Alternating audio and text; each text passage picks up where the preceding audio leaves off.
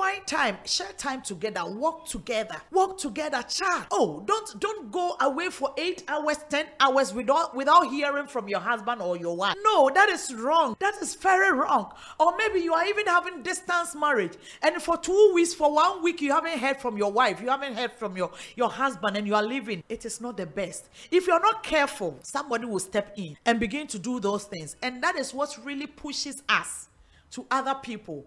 You know, it's like now you don't fancy your partner again, and you think that, oh, me don't have a woman and a cop.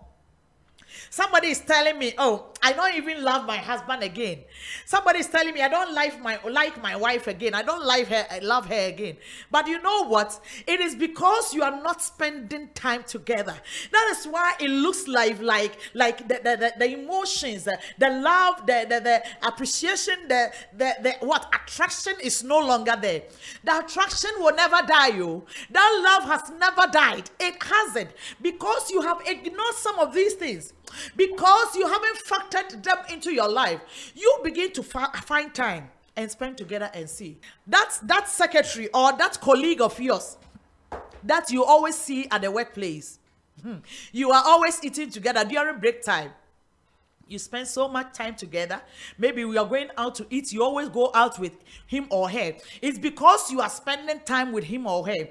That is the more reason why it's like you are getting attracted to each other. Why don't you spend that same time with your spouse and see whether that attraction will not come back?